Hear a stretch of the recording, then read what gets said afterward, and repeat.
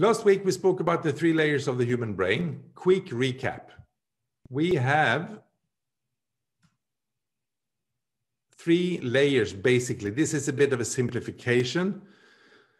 If you're interested in academia and science and all this stuff, this model is a little bit questioned because it's oversimplified, but it works for practical purposes. We have the mammal brain, the brain of fight and flight, of instinctual response, reptilhjärnan in Swedish. We fight sometimes, we attack, we flight, or we freeze when we're under pressure or feel threatened.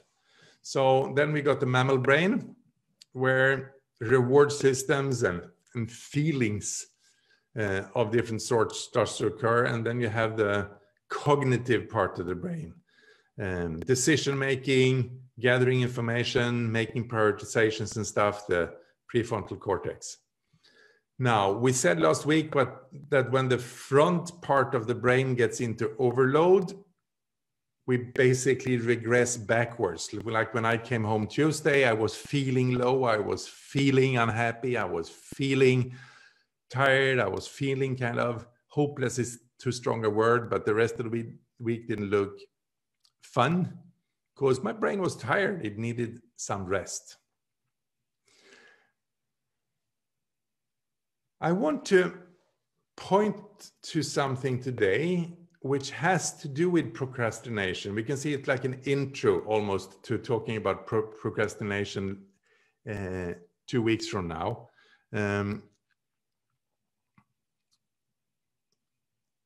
Many of you have seen a model that has to do with importance and urgency. If you've seen the important urgent model, just put a yes in the comment field. If you haven't seen it, put a no. It's also called the Eisenhower matrix. It's said that President Eisenhower introduced that to all his members of his White House staff back in the day. It has many names and it is a classic. So if you are familiar with the important urgent model, put yes in the comment field. If you're not sure what I'm talking about or don't know, just put a no and we'll see. Marie says yes, Fiona yes, Hannah yes, Anna no, Maria yes, Harini yes.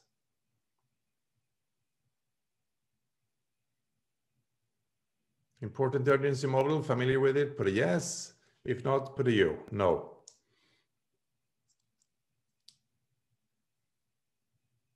Yes, okay, let's go.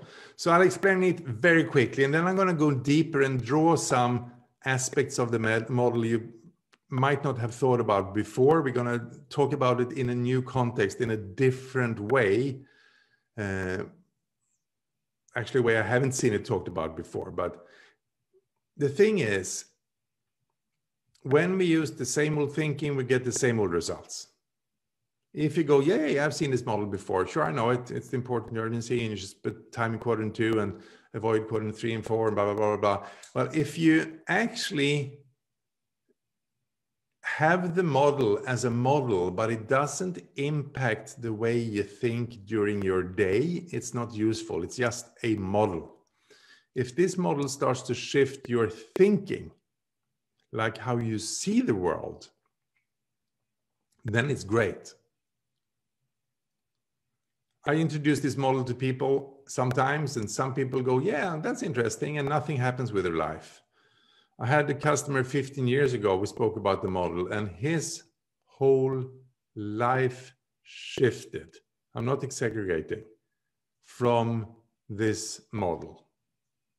He was a sales director, huge responsibility, very stressed, got health problems. The doctor told him that either you change job or you learn a new way to work and lead yourself, or you might actually die, the doctor said. He had bleeding ulcers in his stomach, and if he didn't transform his work, doctor said, your health is a danger. That's a bigger story for some other time, but there was incidents around his health. He almost died, actually. Now, the model looks simple. It is like this. What is important is upwards. What is not important is downwards. And human beings mix that up with what is urgent, which is to the left, and not urgent. And I'm going to do this super quick because I'm going to draw it again on my whiteboard in a minute and deepen it. So basically, what is important and urgent we need to deal with in life? There are crises, there are deadlines, we need to put out fires sometimes, and there is some time-based activities. And quadrant 1, we simply need to deal with. What we do when quadrant 1 is done, we often jump to quadrant 3 instead. And we attend some meetings we shouldn't attend, and we do some admin that's not useful, and we deal with some mails we actually should not deal with then, and we tend to interruptions, and we adapt to other people's requests. Things that are urgent because they are pressing right now, but they are actually not important. Then we get so tired, so we jump into quadrant 4, and we spend time on meaningless activities with no value. Sit on YouTube for 2 hours watching cats fall down from windows, or we do some other stupid stuff that we just feel, oh, why did I do this? Well, your brain got too tired, so you ended up in quadrant 4. Now, quadrant 2 is the key to transformation. It's the key to increasing capacity. It's the key to developing yourself. It's the key to building new routines and habits. And there are things like time for reflection, clarify your intention and goals, expanding your relationships, health activities, planning and follow-up, learning, upgrading one's tools, and 5-10 other good things. Wednesday, we spent the full day, basically, inside quadrant 2 with a group of people.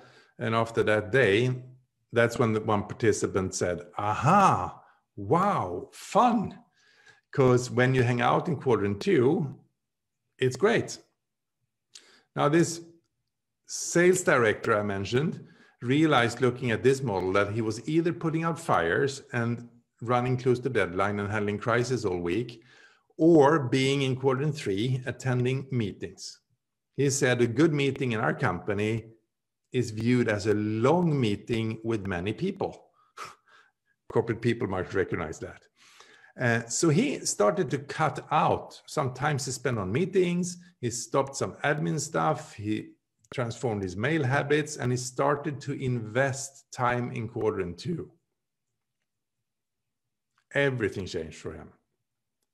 Health went up, well-being went up, results went up, management of team went up, and he started to take vacations he never took. He started to travel ways he never traveled. Huge journey of self-discovery. I'm going to turn on my whiteboard right now and draw something about this model that people don't think about, and that I think could be very, very, very helpful for you, and explain what actually goes on behind the scenes of this model. So I'll turn on the whiteboard. We'll close off this.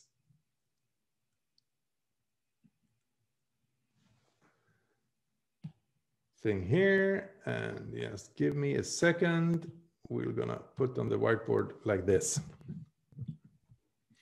So I'm gonna ask you for comments after this drawing. So just listen with an intent to see something, to discover something, to recognize yourself as a human being and as an individual in what I'm about to draw here.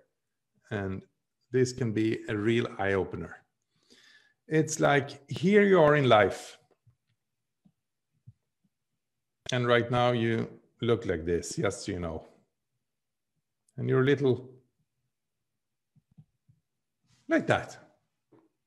Now in life, you and I are, I was gonna say attacked. Well, it feels like that sometimes. There are things coming at us a lot. There are things to do. Our attention gets taken by things. Sometimes there is a crisis or something that just needs your attention urgently. Like Monica getting unwell this week, there were some things that needed to be rearranged, other teachers to find, and no real crisis, but if we hadn't dealt with it, it would have been unhappy results. You could more fires to put out, right? Then you attend meetings because people ask you to do that, or you call them yourself for this, that, and the other. Then there might be a deadline to work on. Something needs to be delivered sometime and you need to do work on that. Then you have the mail to deal with. Somebody interrupts you. They walk into your door and say, hey, can you talk for a minute? Or you get a text and you feel the need to respond. Interrupt. It's just one R in interruption, is it? Yes, it is. Let's remove one. Interruption. New spelling there. Then you need to pick up your kids. At daycare, if you have kids, or you need to catch the train or something. And then there is another meeting. And there is more mail. And then suddenly you need to fix dinner. And then you need to pay your bills. And there's this constant stream of stuff coming at us. Now, our brain is not great at putting the stuff that comes at us into the category of what's important and what's not important. It's simply not good at that. Your brain, when it's triggered or a little tired, talks to you in a way that everything feels important right now. I need to attend this meeting. I need to check my mail. I need to check my text message. I need to deal with the person standing in my door. I need to do this. I need to catch the train now. There's this deadline I need to work on. I'll do it on the train. Oh, God, somebody got sick. We need to find a replacement teacher for this. Oh, I need to pick up the kids on. It's only half an hour late. Oh, God, I need to pay the bills tonight. Otherwise, we're getting late with the bills or something. It's this constant stream of input. What the model does, first of all, it helps us distinguish. It's something that's super important. It's like the model draws a line here, says, hey, watch a minute. The things on top here, they are important.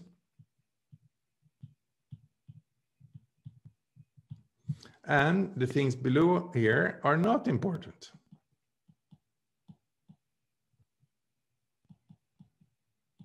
And you need to use your common sense now, because of course some meetings are important and some meetings are not important.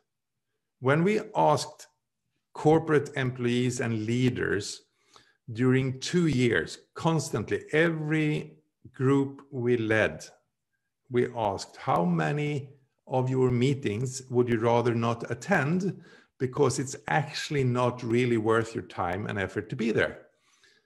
What do you think was the average response in percent of how many meetings people would rather not attend in medium-sized and large companies? You don't need to write in the comments. I just want to make you think. It was 40 to 60%. Average. Worst one was 85%. So people spend about half their time in meetings that they don't find useful. So they are not important meetings. And then people say, well, I can't tell before I get there if it's going to be important or not, because I don't know, because there's no agenda for the meeting and blah, blah, blah, blah, blah. So you look for yourself. Of course, you need to check your mail, but you don't need to check your mail 14 times per day. That's not important. Of course, you need to deal with some interruptions if they are important, but you don't need to deal with every interruption. You don't need to invite interruption.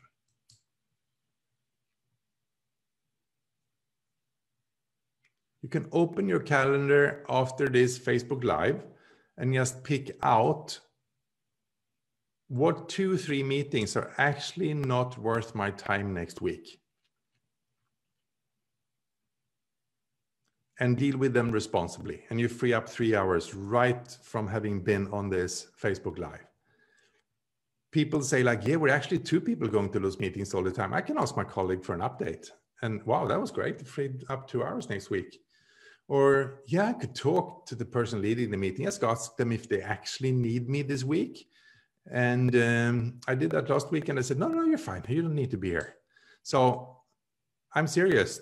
take 5 minutes right after this Facebook Live, open your calendar if that's the nature of your work, and just look at what meetings is actually not important for me to attend next week.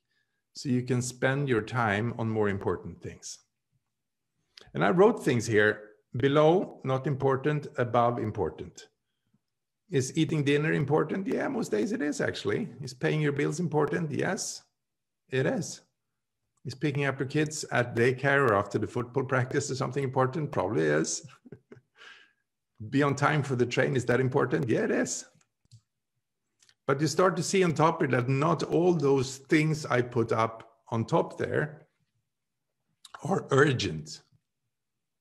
Catching the train is not urgent. So here, the line continues here. We can do like this.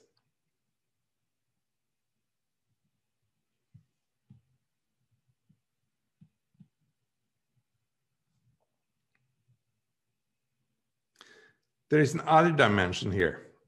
It's the urgency. This side is urgent. This side is non-urgent. Quadrant 4 is basically down here where we escape when we're too tired and you waste your time. It's not important and it's not even urgent. So this is time waste.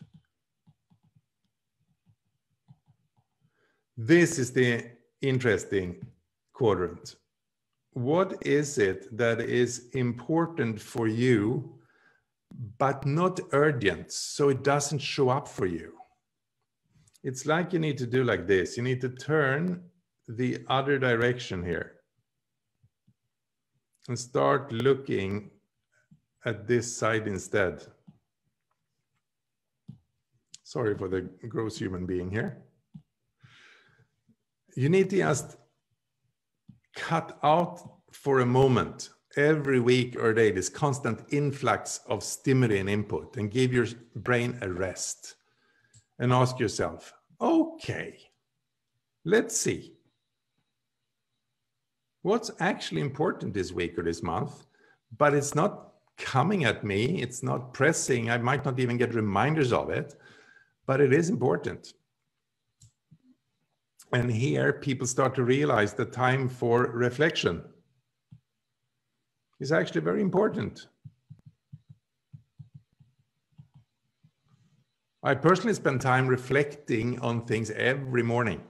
It's not a single morning, maybe twice a month or something, that I don't spend conscious time reviewing and reflections on things. Could be business targets, could be learnings I'm engaged in, it could be certain competencies I'm developing. The reflection time is built into my day every day. Time for planning. Time to review what's planned. Health activities. It was in the previous model, it goes on and on and on and on and on. Now, picking up kids is never important for me, people say. No, sure, then picking up kids, sorry, they say it's never urgent for me. Well, then you keep picking up your kids in this box, right? You're always in good time to pick up your kids. But picking up your kids is one of those activities that start at lunch. It's not urgent yet, but it wanders this direction. Catching the train is not important it's not urgent 4 hours before the train leaves, but it might move into this quadrant. So the principle here is that when you invest time in quadrant 2, sorry for the unreadable letters here, if they are unreadable on your screen, diminishes or lessens time in quadrant 1 and 3. So the more time you invest in quadrant 2, it reduces your time in quadrant 1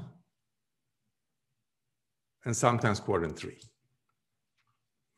Why do you procrastinate? Well, you're so in the moment with important, urgent things that you can't think and make good decisions. So often we procrastinate because something comes at us, but we're too tired to actually figure out the first next steps to get that handled. So we go, oh, deal with it later. Something comes at you and I should do this, but where should I start? And my God, where are the tools? And, oh, it's too much to do. I'll do it later. So a first little tip is simply to allot time and plan in time for something you've been procrastinating. Put a time slot in your calendar long enough for you to not only do the thing, but also spend some thinking in the beginning of that time slot on the end result and the first next steps. So that was the first little tip, and we get into the procrastination topics in 2 weeks, we planned. Great, so question to you. What important non-urgent thing shows up for you that either you can put it in today before the day is over, or you can make sure that next week you actually commit to spend some time on that?